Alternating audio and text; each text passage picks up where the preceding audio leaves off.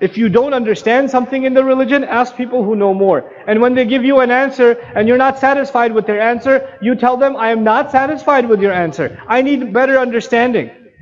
You have not only the right to ask, you have the responsibility to ask.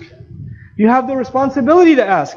When the ummah stops thinking, and when the ummah stops passing down the legacy of thinking, then the worst thing happens to the ummah. The worst thing. Then the next generation is Muslim only because their parents were Muslim. That is the worst thing that can happen to the ummah. Because then, the only reason that a child should hold on to Islam is because his parents were expecting it. You know, we're living in a day and age where families are very separated and children live a very independent life from their parents now. They go to college, they go to university, they get a job, they have their own life. Isn't that the case? And when they have their own life, you'll notice the vast majority of, whether you're Buddhist or Hindu or Christian or Jewish or Muslim, it doesn't matter. You'll see most cases, the parents are religious and the children are what? They're not religious. And they say, well, when I used to live with my parents, they used to take me to church every week. My father used to take me to Jumu'ah every week. But now I don't live with my dad, I'm in college, I'm free. I don't have to go now. I don't have a reason anymore. The reason was my parents. And when they go back for vacation to their parents' house, then they go back to Jumu'ah again. And then they go back to college and they're free again. Isn't it? You know why this happens? Because we did not teach our children how to think about Islam for themselves.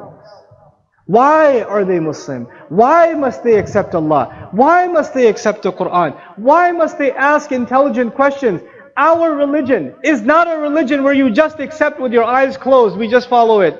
No, no, no, no, no. Ibrahim alayhi salam didn't even just ask people. Look at the legacy of Ibrahim alayhi salam. He even asked Allah, Rabbi arini kayfa tuhyil mawta.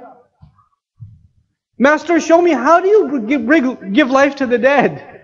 How do you do that? He even asked Allah. And Allah asked him, أَوَلَمْ تُؤْمِنْ? Didn't you already have iman? Didn't you already believe? قَالَ بَلَا وَلَكِنْ لِيَطْمَئِنَّ قَلْبِي. No, that's because I want to satisfy my heart. Allah is teaching us through the legacy of Ibrahim alayhi salam that we should ask questions until we satisfy our heart, until the heart is at peace. You must explore, you must think, and we must inculcate thinking into our children. Unfortunately today, even religious education, Islamic education, is not about thinking anymore. Memorize these surahs, learn how to make wudu. Here's the time to make salah. Done. Your tajweed is good? Done. Kids memorize Quran, that means he's already got a ticket to Jannah. Inna lillahi wa inna ilayhi raji'un. This child has memorized Quran, he's reciting Quran, but not for one day did he think about a single ayah of the Quran. How can that be? How can we be the religion? He's reciting أَفَلَا تَعْقِلُونَ وَلَا يَعْقِلُ. He's reciting, why don't you think? And he never thinks. You see the irony in that? You know? مَثَلُ الَّذِينَ كَفَرُوا كَمَثَلِ الَّذِي يَنْعِقُ بِمَا لَا يَسْمَعُ إِلَّا دُعَاءً وَنِدَاءً. This kid is leading Taraweeh. We're celebrating this child has memorized Quran. He's leading the prayer and he's reciting the example of those who, when they hear the call of Allah, it's like they're hearing just the calls of animals. It doesn't make any sense to them. And he's reciting it and he doesn't understand it. This is a tragedy. This is an absolute tragedy in this ummah. And it has to be undone, and this generation will have to undo it. Because wallahi al-azim, you know what is attracting people towards atheism? What's attracting people away from religion? I believe in science, I don't believe in God. There's all these people now. Why? Because they say, well, science, you get to think. In philosophy, you get to think.